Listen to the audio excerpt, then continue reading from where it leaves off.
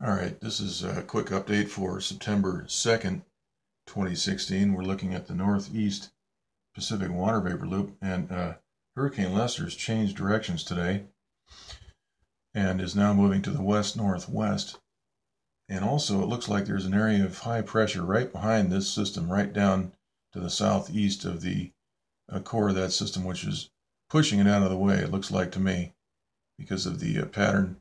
If we look at the moisture pattern in the water vapor loop right here, we can see that something is forcing that system in a different direction right here down and on the southeast side. All right, so that storm will probably miss the Hawaiian Islands. Let's go take a look at the Hawaii map right now. This is the water vapor map for Hawaii. We can see a blast pattern around the edge of that system, and it also looks like there's some high pressure right in this area because of the odd shape there. It's forcing that system out of the way, off its track. This thing was moving due west for several days, and now suddenly, as it approaches the islands, it makes a turn. And of course, this is what we saw all last season with every single one of the hurricanes, I believe, except for one, which actually did the same thing that Madeline did. They blew it up at the last second, and part of that hurricane went over the top of the big island, I believe is how it went. Okay, so anyhow, we're seeing a rerun of what we saw last season. Let's look at this same thing in the same hurricane in the infrared loop, and we can see there's still a lot of deep red. It's very intense with 105 mile per hour winds and an eye wall. We can see that. Now in the visible light mode, we see a lot of photoshopping during the day to night transition.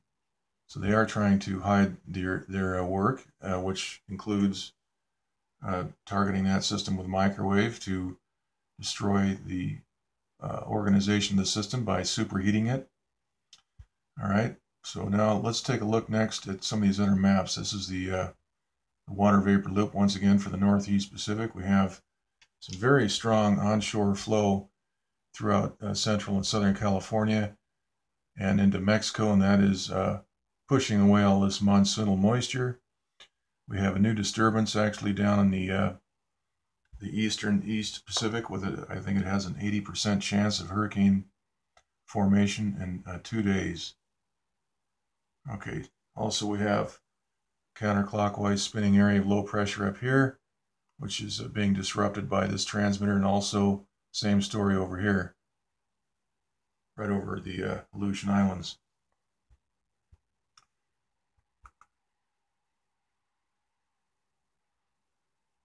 Today we had humid weather. It was in the mid-80s. Wasn't too hot. Okay, now let's take a look at the tropical storm.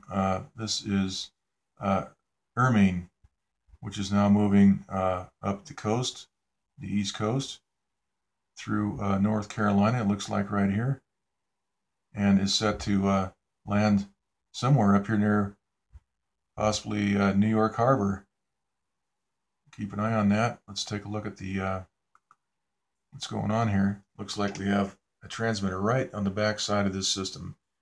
Here is Hermine right here, and we've got something right on its tail, right down here, and that will certainly amplify the weather right here where that high pressure is being forced into an area of low pressure. So we'll see a lot of violent weather as this thing passes through. Now here is the infrared loop. We can see a lot of intensity, a lot of red, deep red there where the right down here, that's fairly intense weather. Rain. So we'll keep an eye on that. Now here's the Southern California map, the southwest map. We can see that very strong onshore flow here, which is just bulldozing all the monsoonal moisture away from California and Arizona and out into New Mexico. Here's the rainbow loop for the same map, and Southern California is pretty much dry, bone dry. There's no rain in the forecast, and everything is being prevented. There's just zero rain. And once again, let's take a look at the big map. We can see that this is a transmitter generated high pressure, which is just pushing everything out of the way. That will block this frontal system here, which is not going to drop down. It can't, because there's too much high pressure in the way right throughout this entire area. Okay, so that is the report. We'll just leave it right here. This is Hurricane Lester, which has taken a sudden turn to the northwest, west-northwest. All right, that's it.